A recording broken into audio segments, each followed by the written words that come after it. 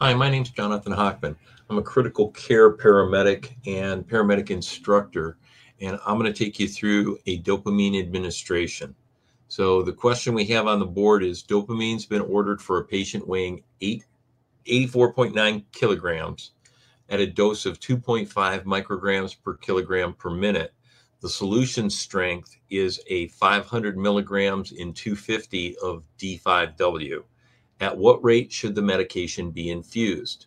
This assumes that, like most medications in the critical care setting, we're going to be delivering this medication through a pump. And so what we're going to do is we have to figure out how many milliliters an hour to set the pump.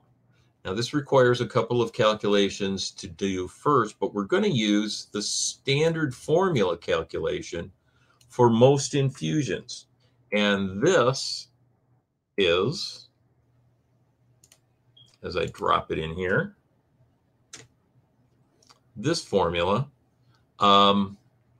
which is, I'll move it over slightly for you, the volume in milliliters divided by the concentration in micrograms, multiplied by the dose over the time in minutes, and then that has to be converted from minutes to hours for the milliliters per hour association.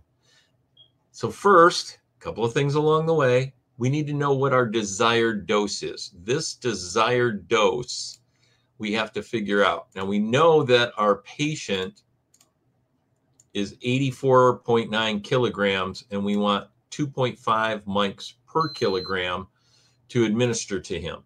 So there's a simple formula here. We just need to calculate the desired dose, and that's simply done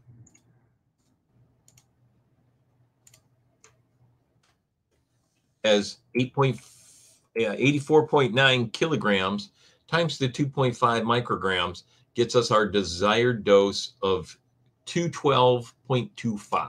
Okay, so keep that in mind. That's going to go into our formula here as the dose. We also need to know what our concentration is. We know the volume. Our volume is described to us in the question, 250 milliliters of D5W. That is becoming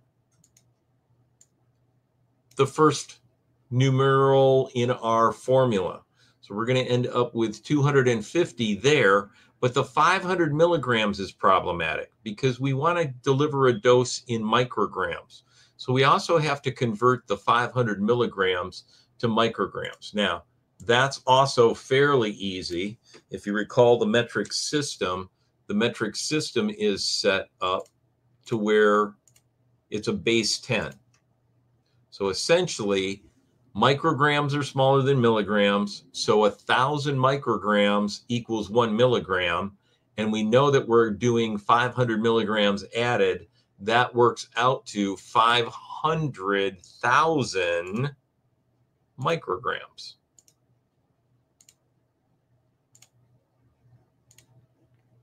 All right, so this is our second part of our equation here.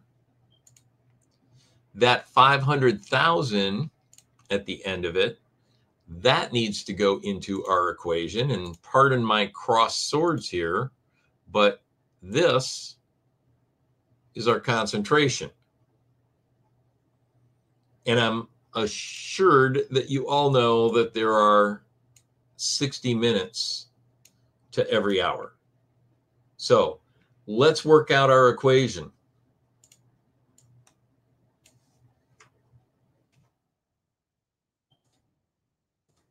Hopefully this will drop right in here.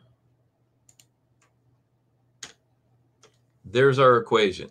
So again, I'm going to get rid of all these arrows and run us back to where we know we're at.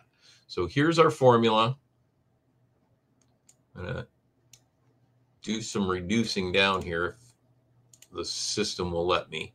So we're going to move that off to the side. I'm going to move this off to the side so it's kind of out of the way. But here's our formula. With me so far? We've got the volume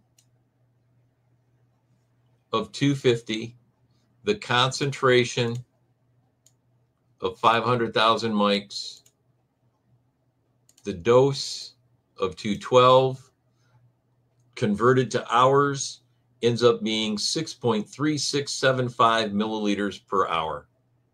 Simple.